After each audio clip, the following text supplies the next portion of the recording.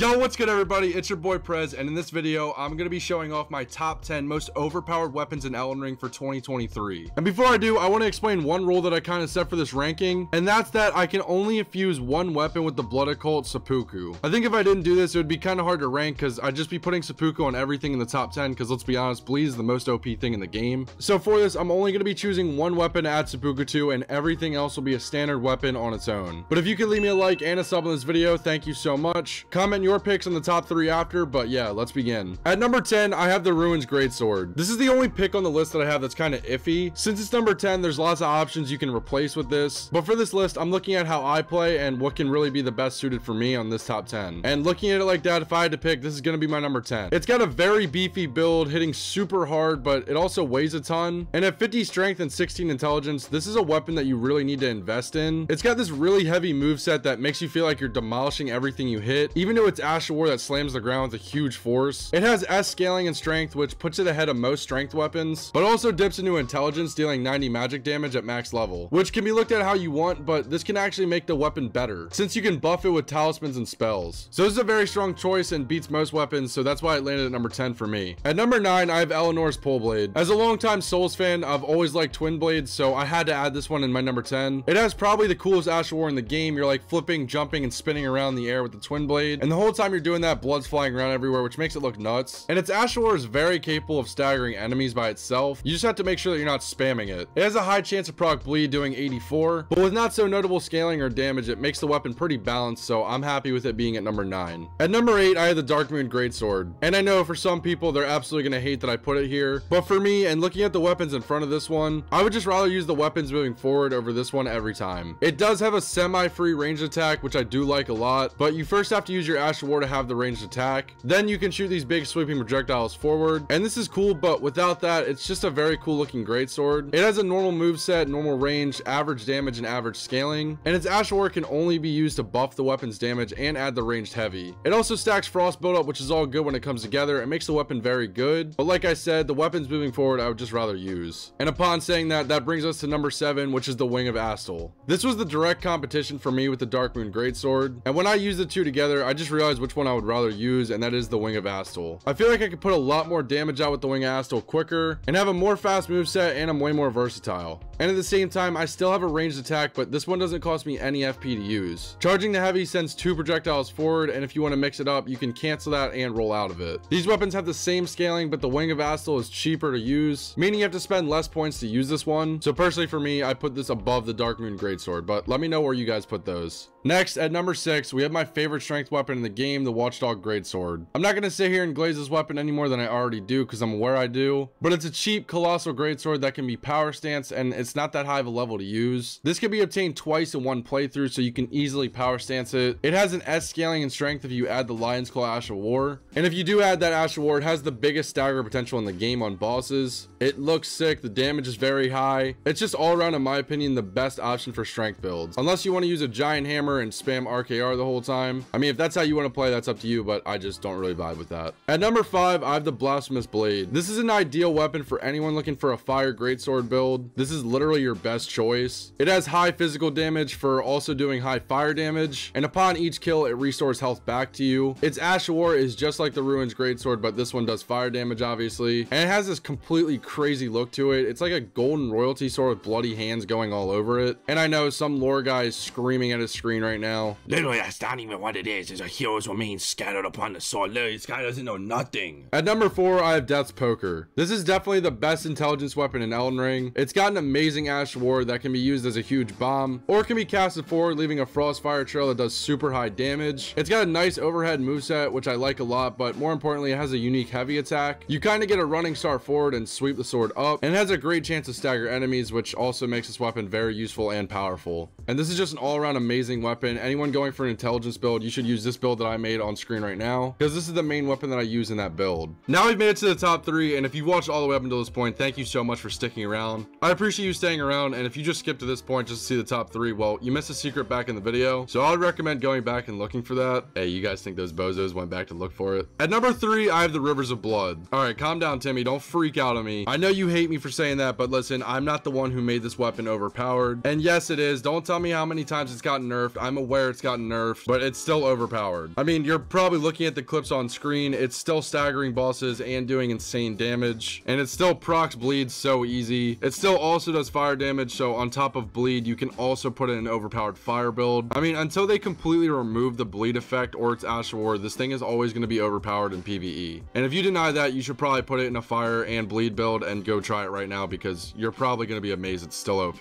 At number 2, I have, well, 2 weapons, because they're basically the same thing. And anytime I say something good about one, everybody yells at me about the other one being better. Now, remember at the start of the video, I said I'm only choosing one weapon to add seppuku to, and that weapon that I'm choosing is the Bandit's Curved Sword, or the Scavenger's Curved Sword. I don't care, man. They're basically the same thing. We're actually talking about like a 20 damage difference between the 2 of these weapons. Anyways, whichever one you want to use really doesn't matter, but I recommend power stancing these. Since it's a curved sword, and curved swords have the best power stance moveset in the game, from both a running attack and a jumping attack with bleed on both of them, you're going to be proccing blood loss so easy upon every hit. It just makes these things actually broken. And finally, at my number 1, it's what we all want to see, but I think it's going to be no surprise to anyone. It's Mohg's Sacred Spear. This colossal spear, I mean, it's just broken, dude. Its Ash of War, when fully released, will kill literally anything in the game. 95% of the enemies in this entire game can't even survive its full Ash of War. And if you buff it up and put in a correct build, I don't know if any bosses can even survive it. Maybe Fire Giant can. I mean, anything with a phase 2 or Mohg obviously will survive this. But basically what I'm trying to say here is basically everything in this game is going to die to its full Ash of War. I don't really think I need to explain why this thing's so overpowered. Just go try it for yourself if you don't understand. People hate on Rivers of Blood so much when this weapon is secretly the true menace of this entire game. And if you want to try an OP build with this Sacred Spear, check out this video on screen. I'm going to be updating this video for 2023 because I think a lot of people are actually getting into Elden Ring now. And I want to have a full breakdown video, not just showing the items, but also showing where to find everything. If you have a question about where to find any of the weapons in this video, leave it in the comments and I'll help you, or I'm sure someone down there will help you. I could have added it to this video, but I'm sure most of you guys would just look it up anyways if you really wanted it. And most importantly here, I really did just want to thank you guys for all the support. I just hit 68,000 subscribers on this channel, and in a week I've gone up 6,000 subscribers, and that's seriously all thanks to you guys. So for everyone who watches me, hits me up on Discord, or just says anything, just seriously thank you so much for all the support. And if you're listening to this, don't just think of it as some guy like reading a script, even though I am. I really do mean what I'm saying, and that's why I have to write it down, because I just want to get it out accurately and as best as I can. So when I say thank you, I am talking to you. Yes, you listening, thank you from the bottom of my heart. Seriously, thank you for watching me. Content creation is what I want to do with my life, and I just want to push past Elden Ring eventually. I would love to start streaming one day, which is why when Elden Ring DLC drops, I'm gonna go live, and from that day forward, just continue to go live on my YouTube, or hopefully one day Twitch, since I'd rather stream over there. And I'd love to do loads of things that you guys are into besides just playing this game, like get on some Aiden Ross E-dates, or just play any other games that you guys are into. I'm really just open for all of it, but I could seriously ramble all day long about this stuff, so let me chill out. And again, seriously, thank you guys so much for watching this video. Comment pizza if you made it this far in the video, just to let me know. But thanks guys, my name is Prez, and I'm out, bro.